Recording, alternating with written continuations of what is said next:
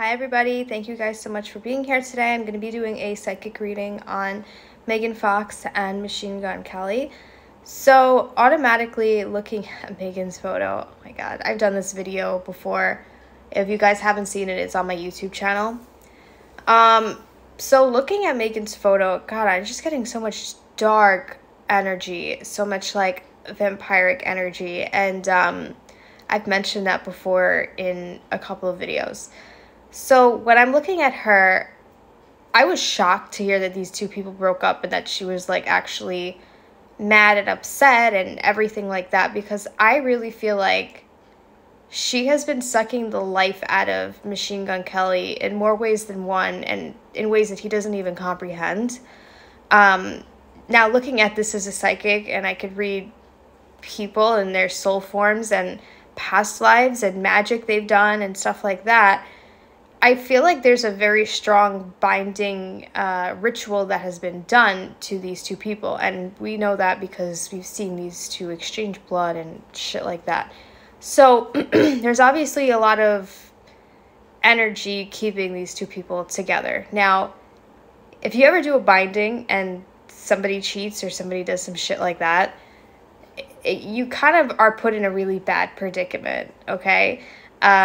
Especially because they are both using each other's blood. It's not like she's just binding him to her. It's like he's kind of binded to her as well. So it's not a good predicament to put yourself in. And alongside with them being married, I think they're married, right?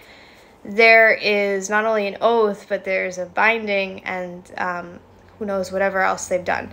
So I'm sure Megan feels like she's in kind of a pickle now that this person's cheating. And also, putting a binding on somebody doesn't mean they're not going to cheat on you. Anyway, besides the point, let's get into this reading. So, automatically looking at Machine Gun Kelly, I do feel like his soul is very trapped and it's very outside of his body. He's definitely somebody we would call like an astral being, kind of. And I see this a lot with people in Hollywood where their soul is kind of like outside of their body. Their soul has kind of left their body, or it's trapped in a certain corner of their body, whereas his soul is definitely trapped in a very dark place. I'm not going to go into further details about it, but his soul is definitely trapped. Whereas Megan, I mean, she has a past life as a vampire. It's very different, okay? So anyway, I'm going to finish this reading up in part 2. So I want to also mention that I feel like 50% of this is for publicity. Like, I could see that Megan is upset, but I do feel like they've actually kind of reconciled at the time of this reading, which is 9:17 Eastern Standard Time in New York City. So I feel like they've actually kind of gotten through some of their issues already.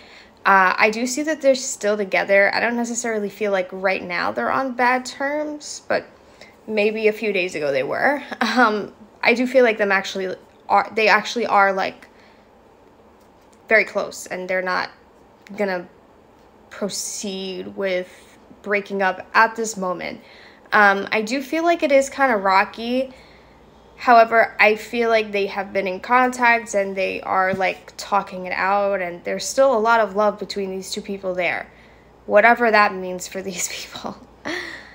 Okay, so I'm trying to see what happened here.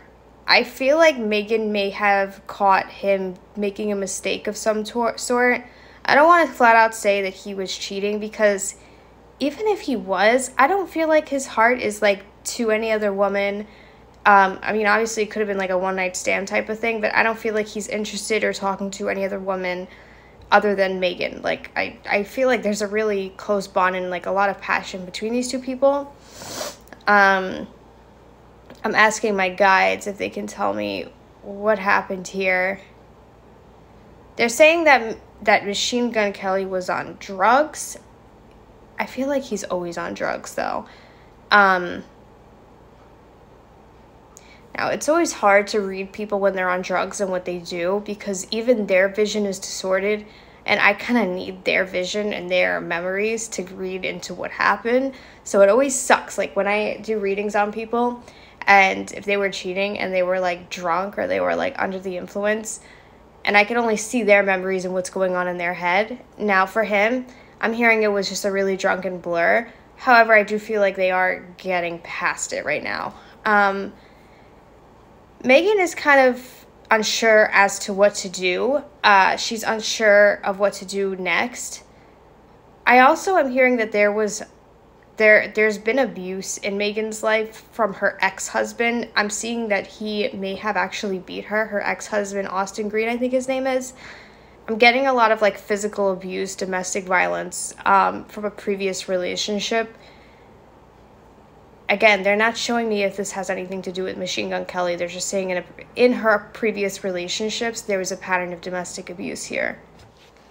I am seeing reconciliation is going to happen between these two people. I'm seeing that they are going to have more sporadic fights, meaning like they're going to be together one day and then she's going to be very dramatic and make a big scene the next about how they're not together and how they're not on good terms.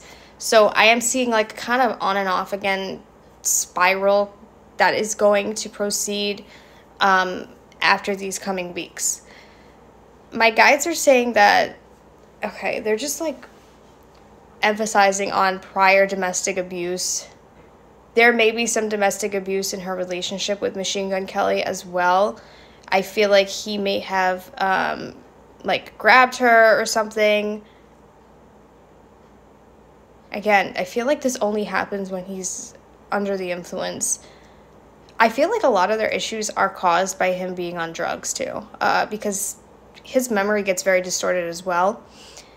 And it's kind of like he's just not all there. Like, he's not the same person. And I do feel like there is a severe drug addiction. Like, I feel like every day he's on hard drugs or something. Like, it's not just a once in a while thing. He's actually, like, addicted. This is also having Megan second think about where the relationship is going. But I do feel like she's accepted and kind of put up with him and his behavior for a long time. She is going to realize that she can't necessarily make him a better person or save him, because he is going down like a really bad spiraling path of drug addiction. I do see him actually going to rehab within the next 2 years. I'm hearing 2024. We may see him go away for a few, like 6 to 9 months to rehab. By that time, I feel like Megan's going to have long broken up with him and like actually like want him to get better as a friend, but I don't feel like they're not going to be romantically linked by the time that he gets bad enough to need to go to rehab.